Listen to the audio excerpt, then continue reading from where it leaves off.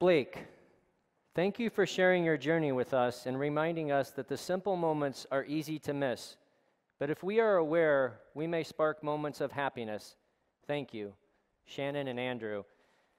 This message, this was put on one of the boards. This is one of about 22,000 messages that people have left for me, complete strangers, over the last 477 days I've done this therapy.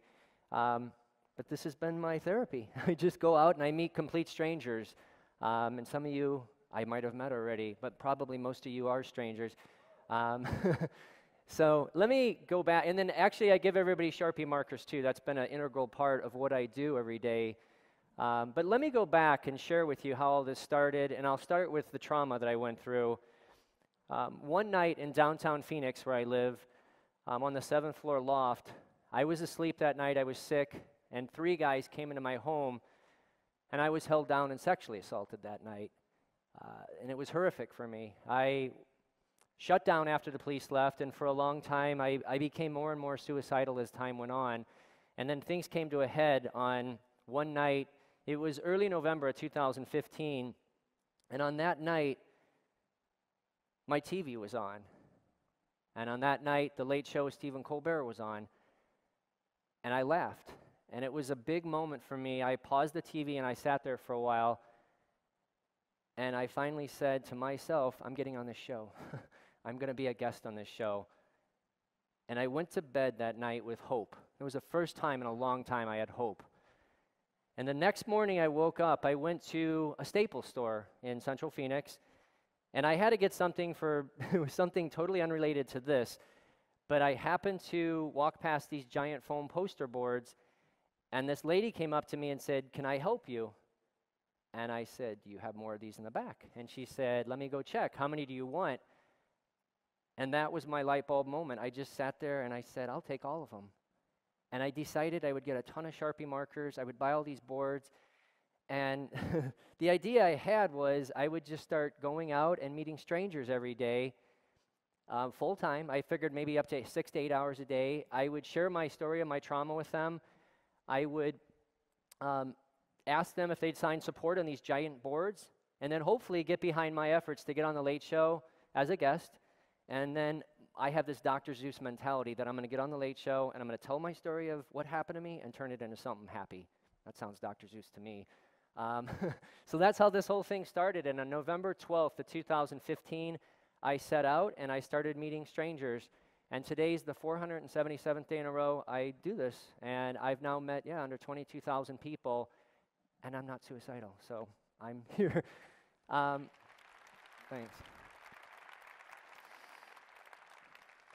And for me, I always tell people it's so much more than The Late Show, because for me, it's about what it represented that night.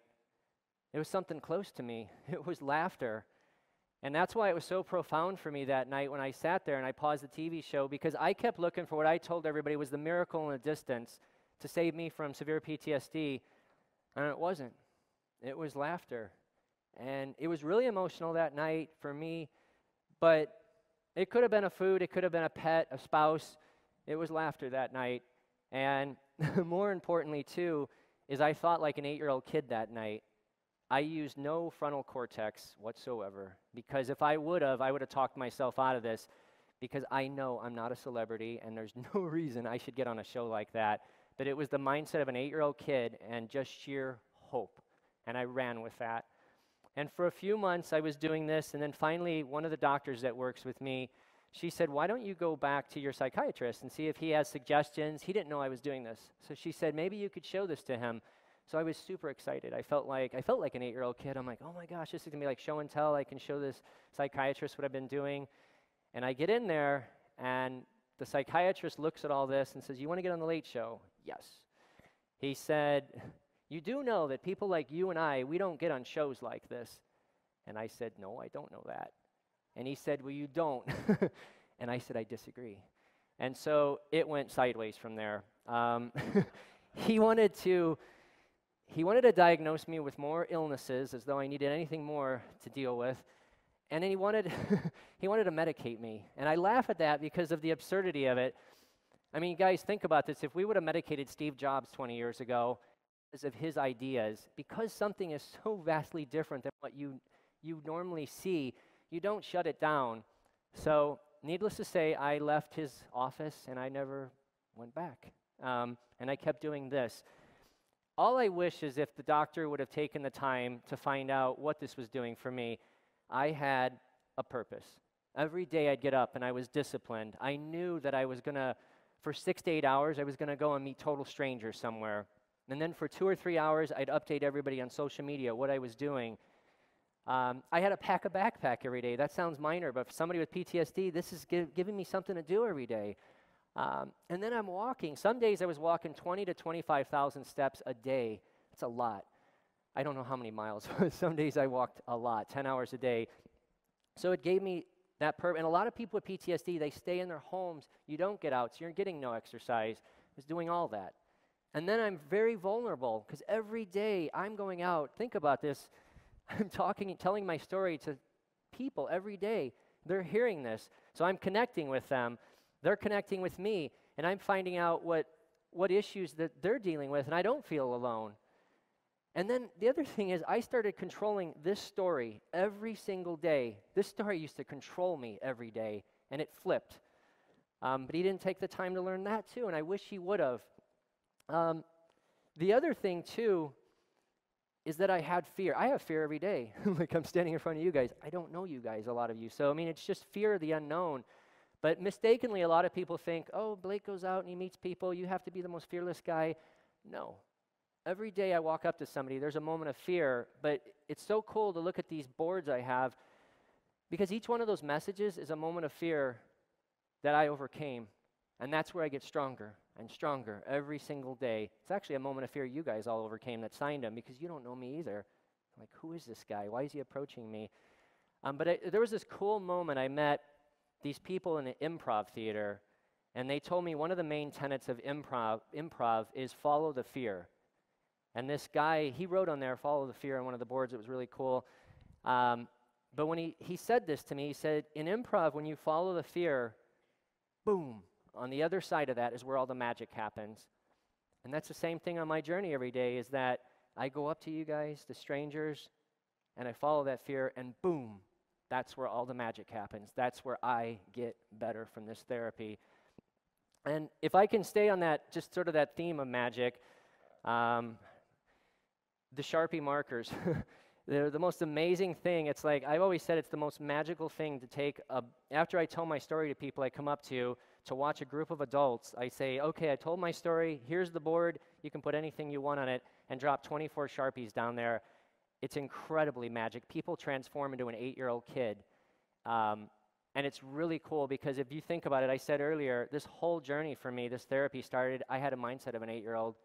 And then I share back with these people with Sharpies, and they come at me as an 8-year-old kid. It's unbelievable. And people, they've signed these things in 83 languages now. They put poetry, they put artwork, they put jokes, they put Bible verses, they put whatever they want. And it's just, it creates this, it's just this huge creative aspect that comes out. And then I get to go home every day and I read these.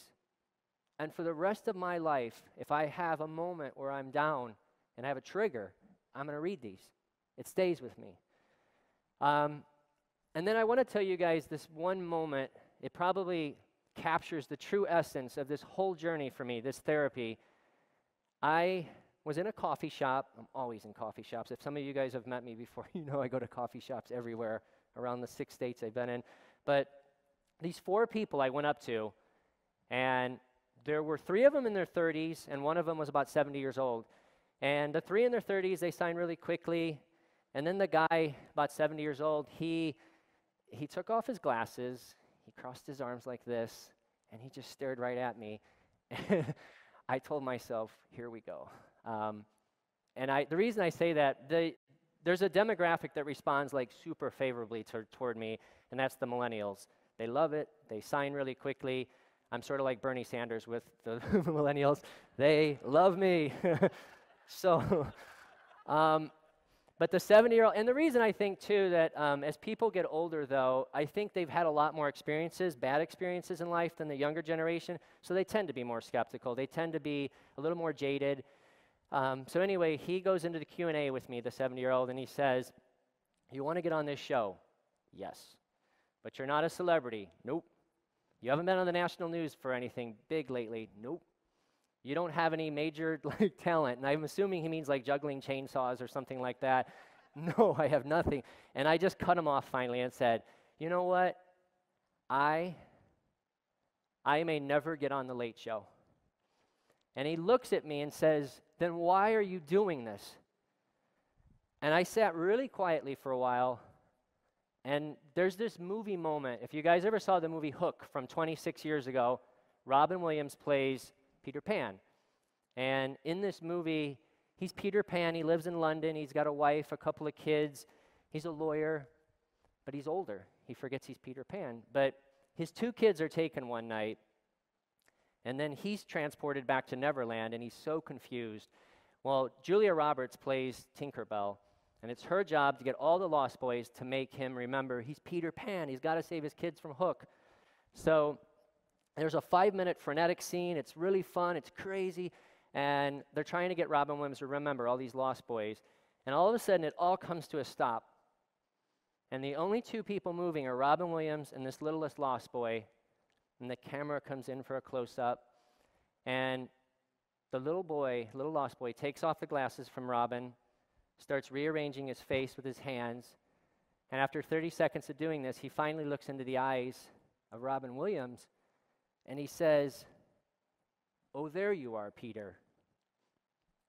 And at that moment, you know all the Lost Boys now know this is Peter Pan. But more importantly, Robin Williams now knows he is Peter Pan. He realizes he's an 8-year-old kid.